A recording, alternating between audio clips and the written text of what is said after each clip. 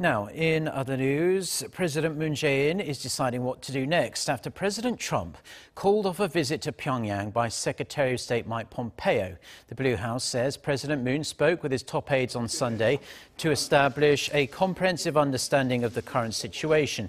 Attending were the President's Chief of Staff, his National Security Advisor, the Foreign and Unification Ministers, and the Chief of the National Intelligence Service. President Trump abruptly cancelled Pompeo's visit to the north last Friday, saying there's been a lack of progress in the regime's denuclearization and accusing China of not helping with the process.